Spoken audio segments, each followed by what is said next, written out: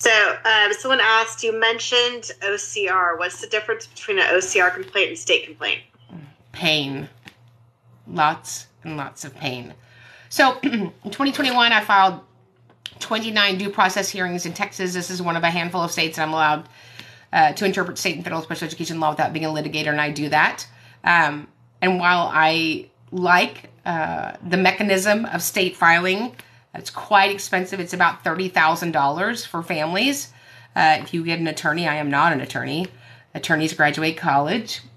I find the OCR currently to be the most effective branch of our 6 dispute resolution options.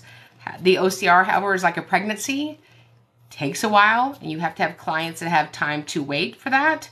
But the impact, I find, is much more permanent because it's the federal government.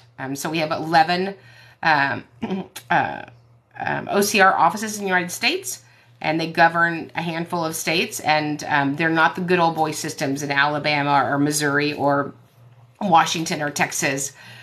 You have to know how to file effectually with the OCR, and you have to know how to overcome their questions in an interview because you're being interviewed and questioned by federal attorneys.